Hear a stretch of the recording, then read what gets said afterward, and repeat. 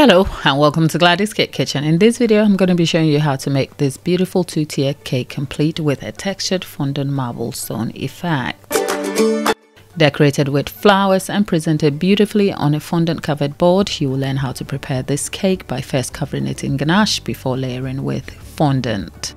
Setting the floral decorations including a palm leaf is beginner friendly, so if you're up for learning some new cake decorating tips and tricks, let's jump right into it. I am starting with a 5-inch cake unevenly layered. It will be brought to perfect shape later. In the meantime, it is shifted into place and wrapped in cling film to chill before work starts on it. Wrapping the cake in cling film helps to trap in moisture when refrigerated and also helps to keep the layers aligned. While the 5-inch cake is set to chill, work starts on the 6-inch bottom tier of this two-tier cake. Having already filled and layered the cake, it was set to chill and now ready to be trimmed. Trimming helps to rid of the cake crust and evens out the surface and leaves a clean slice when the cake is cut into. During trimming, a gap is left between the cake card underneath the cake, which is a perfect space to be filled with ganache or buttercream. With the 6-inch bottom tier trimmed clean, the 5-inch is brought back to be trimmed too, leaving both cakes ready to be covered in ganache.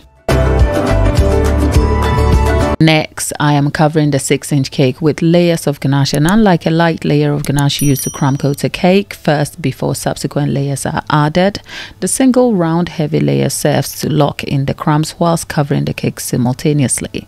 This is a quick step to frosting cakes which merges the crumb coating process and polishing phases. I have done this simply because the cake will be covered in fondant, hence I'm not looking for a cleanly polished ganache surface. The excess ganache gathered on top of the cake is left to chill and trimmed later with a knife dipped in hot water. This is my quick tip for achieving sharp edges on a cake.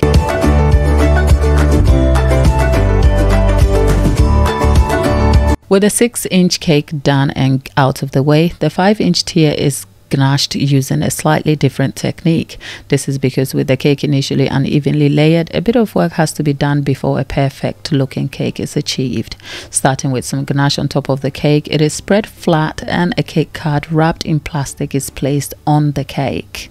I have a full video dedicated to this method linked below for you in the description box, so please do check that out.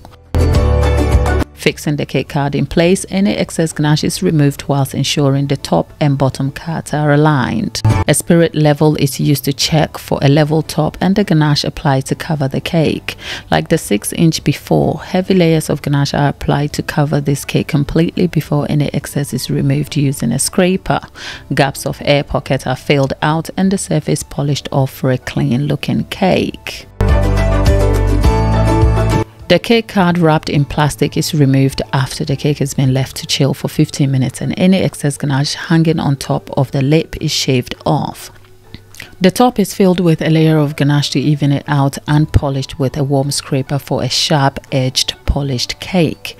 The cake is now done and transferred from the initial work surface to another cake board, setting it ready for fondant covering.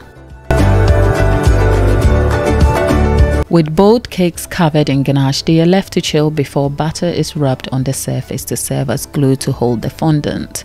In place of butter, spritz of water or Trex, also known as Crisco, can be used. The cakes are set aside and the fondant prepared for covering. For the textured fondant marble effect, I have some dry fondant in different shades of pink and white. Into this, I have added freshly kneaded white fondant. Both of them are lightly kneaded together and rolled onto a lightly dusted work surface. The dry fondant causes textures to be formed, making the rolled out fondant imperfect looking, and that's exactly the goal. The rolled out fondant is placed on top of the 5-inch cake, which is then flipped upside down and any hanging fondant trimmed with a sharp blade. The cake is then turned fondant side up and set aside. The leftover fondant is gathered together and rolled to cover the rest of the cake. While rolling, the height and circumference of the cake are measured and the fondant cut to size accordingly.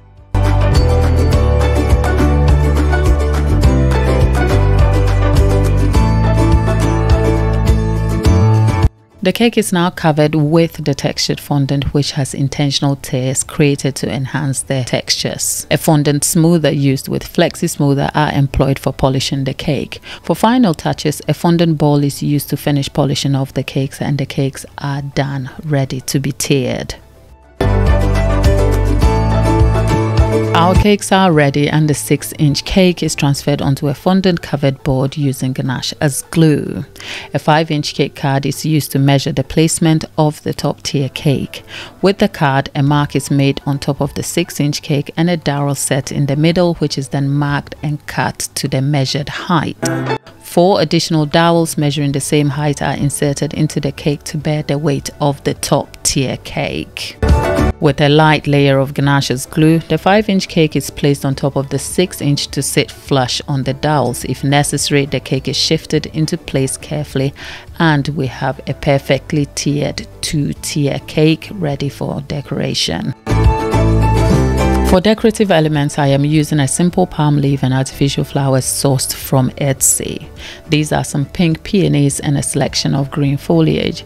I am creating a barrier using a fondant ball into which the flowers are inserted. This makes for convenience as the flowers do not poke into the cake. The same is done for the floral arrangement on the bottom side. With a small brush, the cake is painted, tracing along the cracks of the fondant and marble lines. There is no rhyme or rhythm to this, except I risked some crooked lines with my very shaky hands and had to stop painting. Our 2-tier fondant cake is done and beautifully presented as a textured fondant cake with marble stone effect. This cake was rather simple to make, and with imperfections forming part of the character of the cake, it is completely beginner friendly and easy to make as a DIY cake project at home. The video on the screen offers you more beginner-friendly tips to achieving sharp edges on a cake, and there's more helpful videos linked below in the description box for you. I'll see you in my next video. Thanks for watching.